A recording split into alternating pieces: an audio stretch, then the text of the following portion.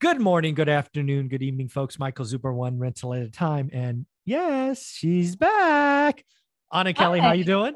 I'm great. It's great to be back. I've missed our conversations. Yeah, it's been 2 weeks. My Wednesday mornings were just not the same. I got to tell you. Oh, thanks. Hey, something I thought we should do because you and I actually have looked at this spreadsheet, but I think it was like 9 months ago. We've added to it. It's now the 52-year spreadsheet versus the 50-year spreadsheet. But actually, I want to go back and look at the 70s. I think there is more and more people are now appreciating that my early call that we're repeating the 70s is more accurate than not. So I thought maybe we should go back, look at the 70s. Lots of data there. Not sure where you and I will take it, but let me pull it up. You ready? Yes, I'm so glad. Let me tell you, about 2 weeks ago, I said I need to get Michael to update the spreadsheet to look at affordability because where we were very affordable before, I don't think we are.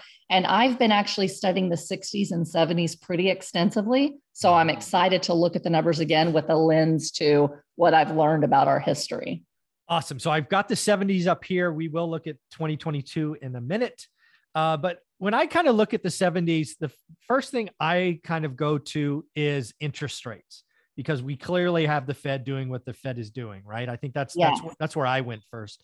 And just to level set everybody, that's row 7. And again, folks, I give this spreadsheet away for free. All the data sources are linked here. So if you want to argue the data, don't look at me, look at these sources. I'm not passing judgment. It's just all information. Go get it. It's in my free course, link below. It's on Teachable. It is all yours. So the first thing I do is I go back to the 70s, Anna, and I look at when basically Paul Volcker came in, which was 78. He came in 78. And he basically started raising rates, which I have on this spreadsheet as the 30-year, right? I don't have the Fed funds rate. I just have the 30-year mortgage. But you can see very quickly when Volcker came in, he raised rates. It went up. What is that?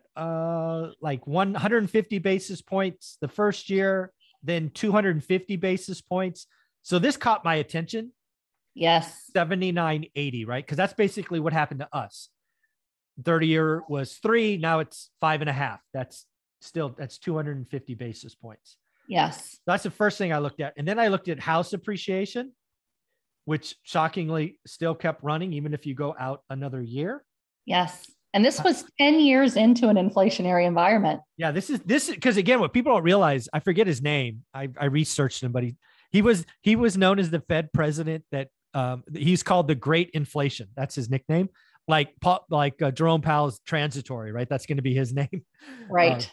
But yeah, Paul Volcker came in and basically said, you guys are an idiot. You're not, because you're not fixing the problem. Americans are suffering. Yeah. I think it was Burns before him. Yeah. Arthur Burns. Yes. I love it. But it's very interesting.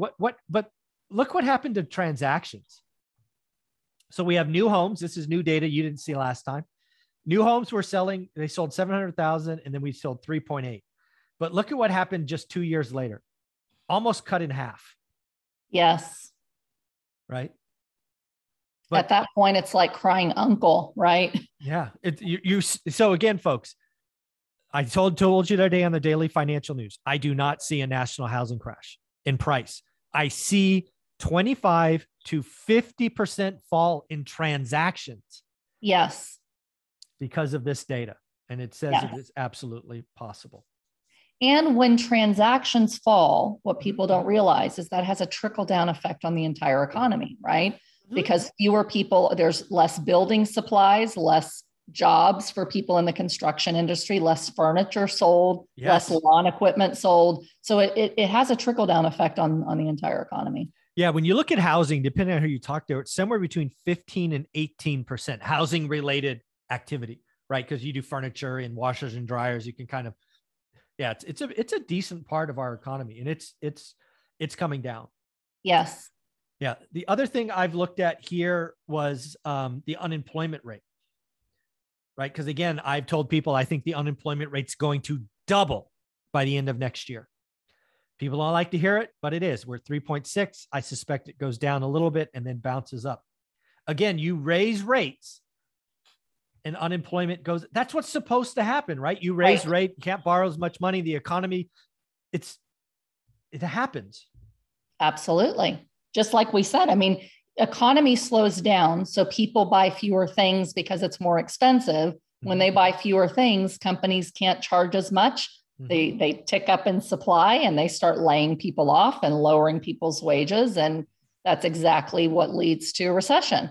Yeah. So then we talk about inflation, right? CPI. Again, we got the read this morning at 8.3. The experts called 8. I called 8.2. So I'm going to call myself a win on that. I was closer. Yeah. We have CPI kind of in the early 70s, bouncing around low single digits. It spikes in 74, kind of 75. It then goes back. This is what Christopher Waller, I think his name is, Fed president, said, we're not going to repeat the 70s. What happened is they thought they broke it. So they backed off, and then it reinvigorated itself and got worse. This is called a double dip recession. And this is so important because most people don't understand that. You know, the Fed kind of talks Fed speak, and you're just like, okay, we're not going to repeat the same problems. Some people think that means, oh, we're not going to have to raise rates quite as high. It's like, no, it means that we don't want to, do it and then pull off and say, okay, things are better, and then find out that it's worse and have to do it again. Yeah. This is a really good graphic of that. And then lastly, something I've introduced to my audience, it hasn't been talked about since Jimmy Carter, is the misery index. It's actually a rather simple formula. It's simply unemployment U3 plus CPI. And I think it's about 16% right now, isn't it? Or a little higher? No, well, we can do it together. So CPI came out today at 8.2. The unemployment rate U3 was 3.6. So what is that? 12.8? 12.8. Okay. 12.8. But anything over double digits is bad. Single digits, fine. Double digits, bad. In the teens, bad. Right. That's kind of historic numbers. So we're bumping up against the teens. And again, unemployment's 3.6. It's not going much lower. So watch out. Right. But you can see the misery index was not good. Anything in the teens is bad. It was pretty much, oh my God, 20%. What year was that? Oh, geez. That's crazy. 1980. Yeah. Oh, yeah. Bad. That might have been. And that's kind of when things started really coming to a head, right? You started seeing real estate values start to come down, commercial, farmland, oil. And then you started to see the collapse of the savings and loan, banks starting in the late 70s through the early 80s. Yeah. Look at 82. As a variable rate debt. Exactly. Yeah, exactly. Yeah. Look at 82. 82, we were 50% of what we did in 78. 412 housing, 1.9 versus. Again, what I want people to take from this is a lot of people are very kind of microwave or social media oriented. They expect like all the YouTubers calling for a housing crash this summer. Are you freaking kidding me? That is not how real estate moves. It is not yet. It is far more. Real estate does not. We are not trading crypto here, guys. It doesn't move that fast. Anybody's calling a 50% crash in housing by the summer should be an immediate unfollow. Absolutely. Yeah. We're conservative, but we're not crazy, right? Yeah. It's not mathematical. You won't even have housing close at this point until like July. So it's like, man, it's crazy. Yeah. And to the point of our first video, we talked a little bit about supply and demand, right? People think, oh, there's so little supply versus demand. And that's just going to keep prices booming. It does for a little while, but look at your house appreciation. And even though the transactions dropped, the values didn't drop substantially. They just slowed growth.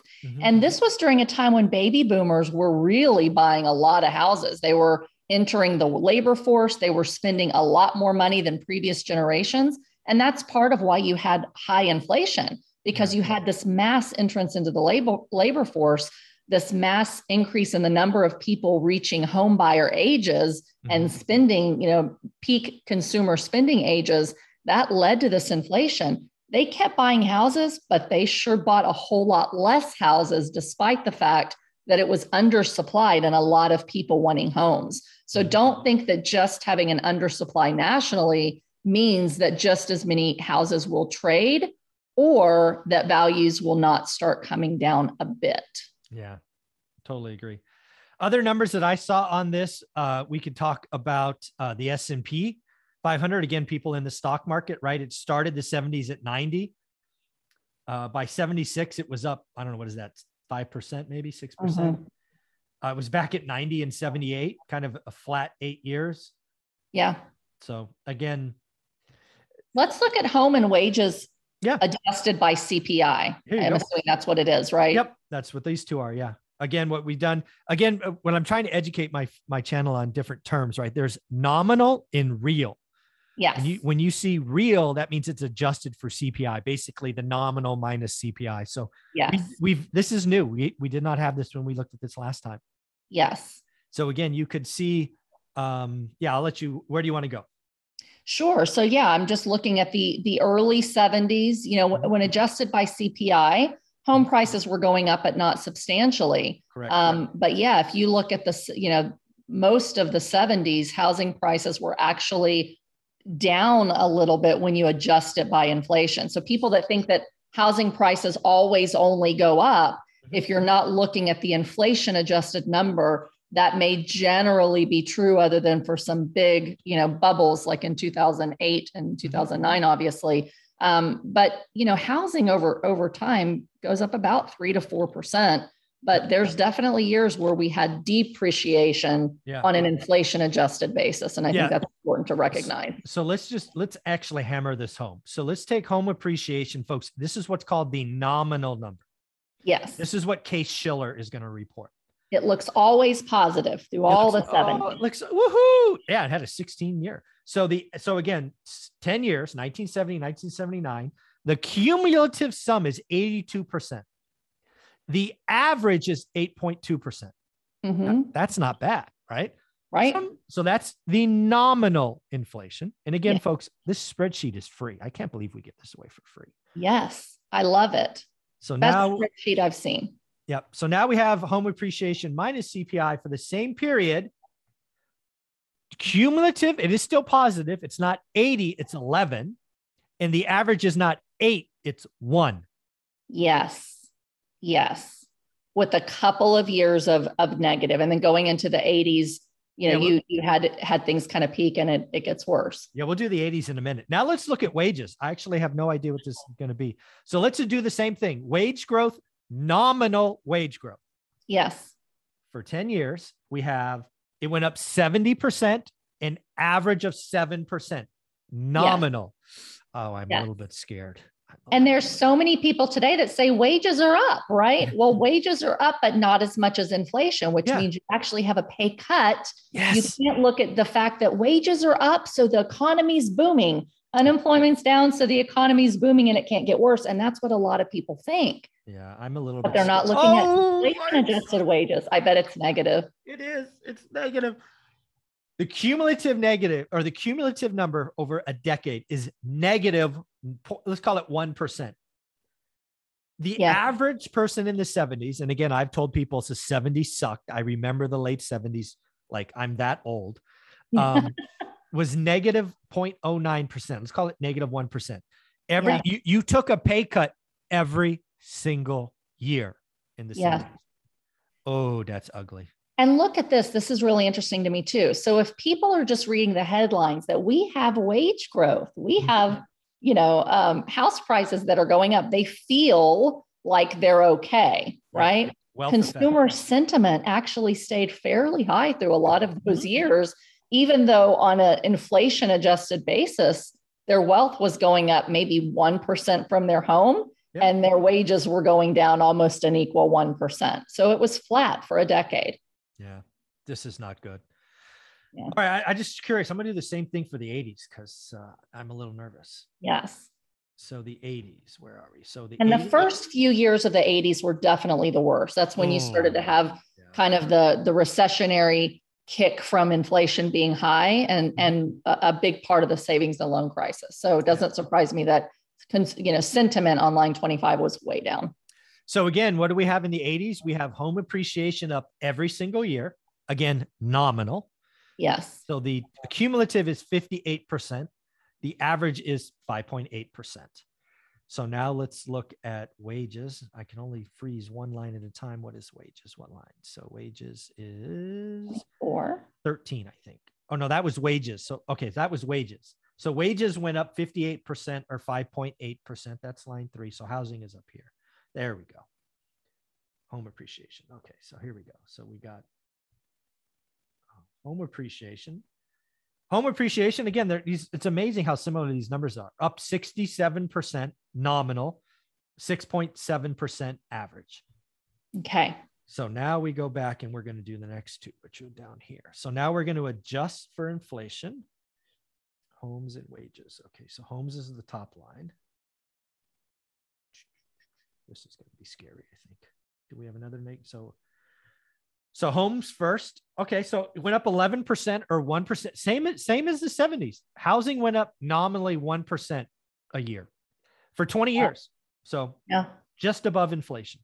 Now the one that scares me. Oh, no, this is not going to be good.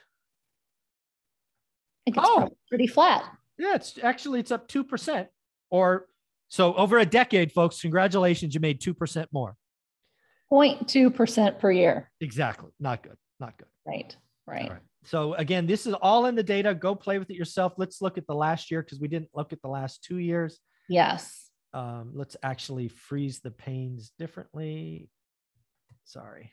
I don't know why I can only freeze one pane at a time, but whatever. First column. Okay. So now let's go do this.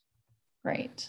Okay. So now we have 20 and it's these two rows here, or columns, I should say, that we've added. God, look at all those new homes. This is why homes are going to go down. What is that total? 6.9. Yeah, we're going down. There's no chance. Home appreciation was 12% last year. Again, nominal. What else do we have? Wage growth. Wage growth was negative in 2022, yes. Right? That's again, interesting. Adjusted for inflation. So homes were up. Wow. They were up 8% last year or 7.5%. Wages down. 5%. How can that be? Interesting. Right. Interesting. Right. All interesting. So wages are down, but people are still paying more for a home because I think you have a lag of data on what's happening with wages. You have a lag of data with what's happening with inflation. It's all interest rates. Cause again, the number I have here is 2.96. Plus you can get a house with much less down money, right? Exactly. Yep, which boosts those transactions and the value. Yeah. Yeah. So folks, all I got to say is this spreadsheet clearly indicates to me again, Greg Dickerson, who I speak to on Monday, has this saying that I repeat now almost every episode.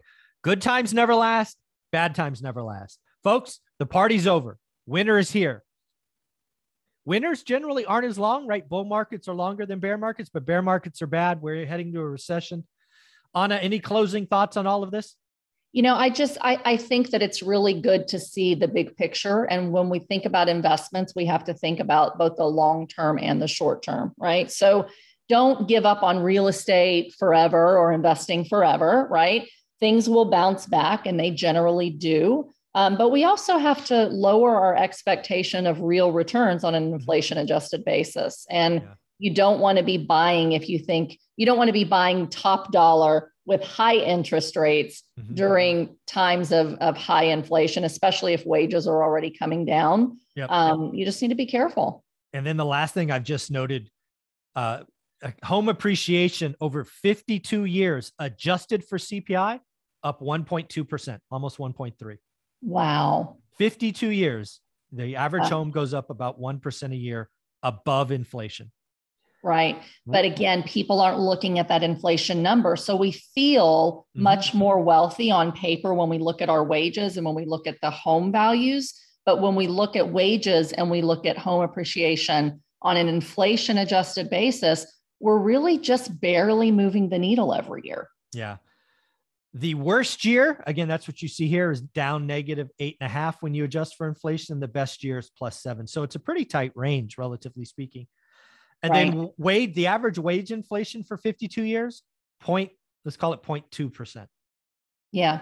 The other thing that I think this just pops in my head as a really good point is that when you're buying homes, you don't buy for appreciation, right? You shouldn't be. Buy for cash flow because appreciation goes up and down over time. And when you adjust for inflation, as you can see in these numbers, it's really not substantial, right? On an inflation adjusted basis. If you can buy homes where you're forcing the appreciation, you're making them much more valuable, kind of that Burr method, whether it's in singles or small multis, that's where you're kind of getting your appreciation. But over the long time, buying for cash flow and then letting appreciation kind of does what what it does is really a better way to grow income and to become financially free than to bank on mass appreciation in any 1 to 2 to 3 year period, for sure. Yeah. And then the last thing we'll say on this, for me, it's never been about appreciation. It's not in my spreadsheet. I don't care about 1% a year, but remember, what does residential lending give you? 30-year fixed rate debt. What do we know happens? Inflation. What does that mean? Rents go up. And as rents go up, more and more of those dollars fall to the bottom line. Far more interesting. My bills are paid because of cash flow, not appreciation. Yes. And your equity growth is coming as a result of that mortgage pay down that other people are paying, which does create real wealth, real appreciation through equity, through mortgage pay down. So continue to buy real estate, buy cash flowing real estate. Don't do deals right now where they don't cash flow, hoping that appreciation is going to make them worth much more in 2 years. That's the mistake that I see so many people making. Yeah, folks, if you are overpaying today because you have some Airbnb model or some unwise assumption and your only answer is you need a perfect storm to win, don't do the deal. Don't ever bet on appreciation. Nobody in my course or followers, you should know the term no alligators. Don't buy or create alligators. I created an alligator by taking too much cash out. Don't do it. It's painful. Just let the cash flow build. Let the equity be paid down. Let rents go up and you will be fine. It's slow in the beginning, but when income snowball kicks in, it's very, very powerful. So Anna, how can people find you? Great. You can find me here every week. You can find me on my playlist. You can find me on social at Anna Kelly REI Mom, on Facebook, LinkedIn, and Instagram. And my website is reimom.com. Awesome. Thank you very much. Thank you.